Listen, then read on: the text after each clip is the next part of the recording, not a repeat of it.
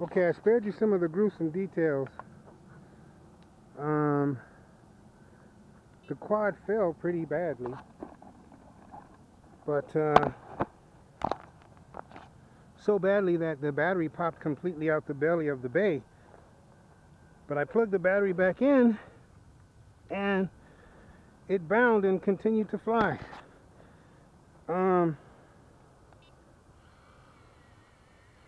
Whoa, you're a strong puppy, but I don't know why it just lost connection there. I guess I hit the extreme of its range. But if you can see, it's flying, and the little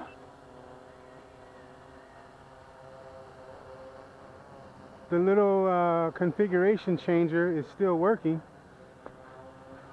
But word to the wise, to me the quad looks better this way, more ominous, but in terms of safety when you fly, it's probably not the best mode to have it in, because when it falls, it's going to fall belly first. But maybe that's what saved it. Maybe if it was the other way, it would have fell feet first, and I wouldn't be flying right now. I'm towards the sun. Let me turn it around. Turn myself around. Look at that. It's a cool quad though. Turn it around again. Bring it in towards me. And bring it back down again before it falls again.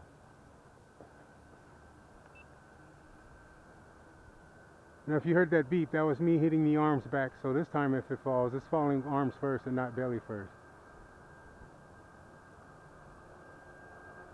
I don't know if you could see anything because we're almost facing in the sun, but I got my glasses on so I could see.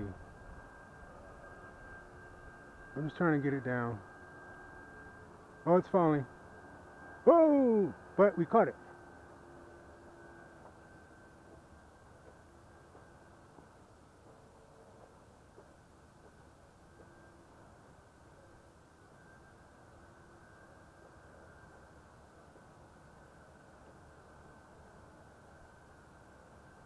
Okay, it's coming back towards me now. It's bringing down.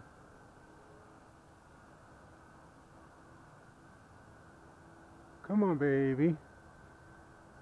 And if we get it down, we'll go a little bit towards the mountain so the viewers can see too. Okay? Hello, turn yourself around. Mountain. Forward pitch is very slow right now.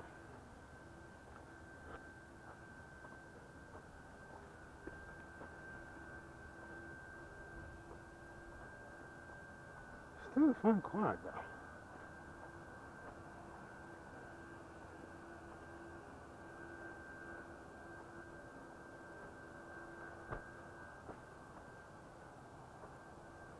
Forward pitch, extremely slow. Oh, we're at only 40 degrees, duh. No, you hit something stupid. Unhit that. Okay, now we're at 100%. Turn yourself around, baby. Give us what you got.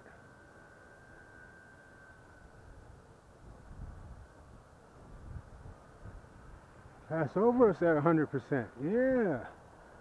Go buy that beautiful car down there. Yeah. Now we're over cement, so come back here.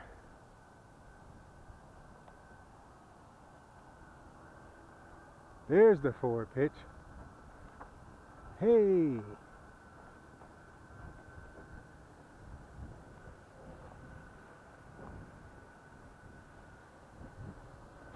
Whoa.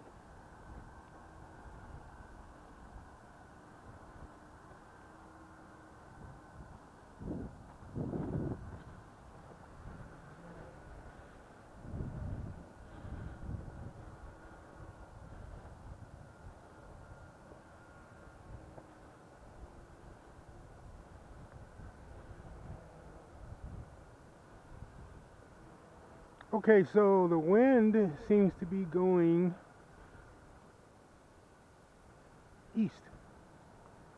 And we're facing the east. Oh, there's that mountain. I like teasing that mountain. I used to take so many of my drones. So right now it's actually fighting the wind, if you can see that. And then we're going to go into the sun. Third stone from the sun, like Jimi Hendrix said.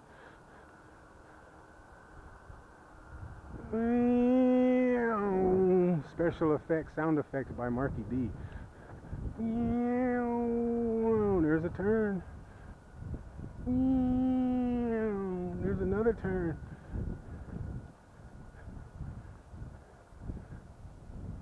Not bad, but you can't tell the LED, you know, low voltage warning. I see no kind of light whatsoever. It would probably be better in nighttime. Which, if I don't break it, I should be able to charge this battery and fly again tonight.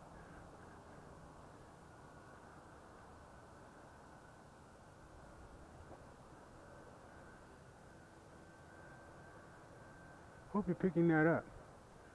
I'm pretty impressed considering the fall it took.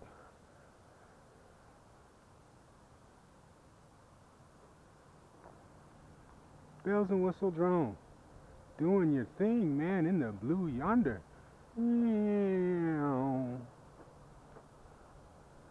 Forward pitch is good. We're at 100%, folks.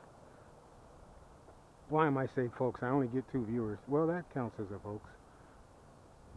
I'm not saying guy.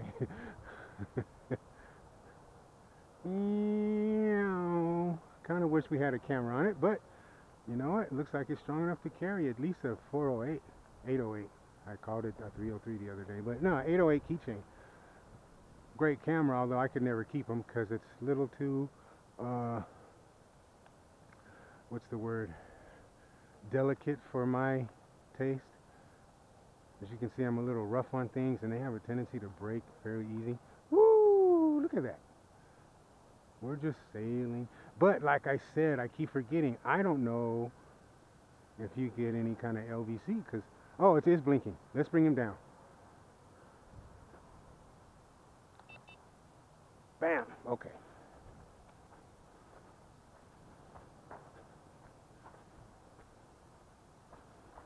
And I had the retractable arms at about mode 1, but it wasn't too bad. It didn't hit cement, and man, the crash it took earlier was much harder than that. So I say we got about 5-6 minutes of flight time, 60 minutes of a horrific crash that it survived, and the arms did work. So all in all, 333 bells and whistles Inspire drone. I am indeed inspired. That's a wrap for this. We're going to stop this file and start another one when we do the testing of the X8C SEMA, which is in need of a motor replacement, and we're going to do it with a $25 SJ Cam clone. Marky D out. I